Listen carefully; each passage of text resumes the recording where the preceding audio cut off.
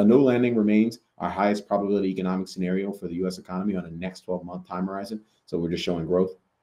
If you've got our growth estimates pretty much flat over the next 12 months, we think there's upside risk to second half of the year growth estimates. And that's something, if we remain in the risk on market regime, you're going to see U.S. growth estimates for Q1 of next, Q3, Q4, Q1 of next year rise. And that's going to really support the breakout in cyclicals that we continue to observe vis-a-vis a dispersion model. The no landing remains our highest probability economic scenario for the U.S. economy on the next 12-month time horizon. If you look at inflation, so if you look at inflation, we got inflation bottoming in Q3 and starting to reaccelerate in Q4. But oh, by the way, that bottom in Q3 is extremely inconsistent with 2% inflation.